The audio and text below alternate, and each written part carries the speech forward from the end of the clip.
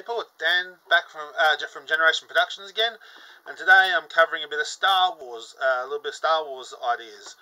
And one is to make a homemade lightsaber for your action figures.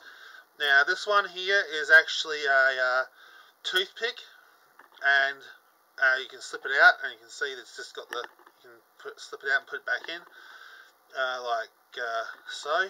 So you got like so you can have it as like a Star Wars thing where you have it before the lightsaber is charged up, or when the lightsaber is fully charged up, and you can put the stick back in, and there you go. There you got the lightsaber. Now the idea of this is basically, I said, the toothpick. I broke off the tip on the other end, so it makes it like a more of a rounded end to slide in and out of the thing.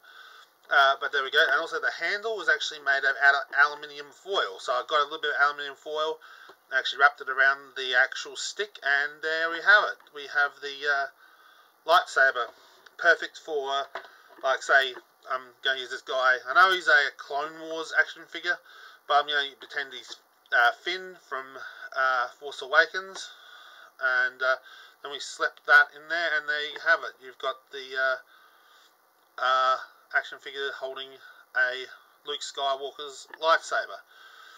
So there we go. So that's how that's done. I just thought a little bit of DIY, and then once you've done that, you can do that with various other figures too, making like a different various things. Like this one here, I made a Sith lightsaber.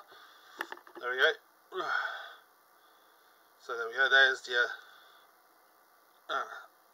like homemade Sith lightsaber. The only issue I think I have with these toothpick lightsabers is the fact of the actual pointed tip at the end. But I suppose you could snap that off and make it into a rounded point, I suppose. But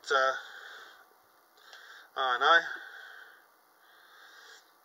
But I do find it as a pretty effective thing. And also, one thing, like I said before, the toothpick one can actually slide in and out of the little tube that was made to make it thing, but I never actually knew about that. I actually thought, when I actually crafted the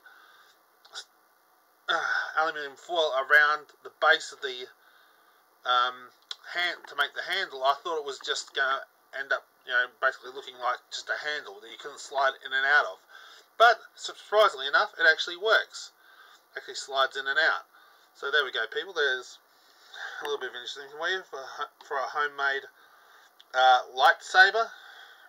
Now, I also do recommend using paint to paint the actual toothpick, because what I sort of used was just only texture, and the texture, as you can see, can sort of come off as well.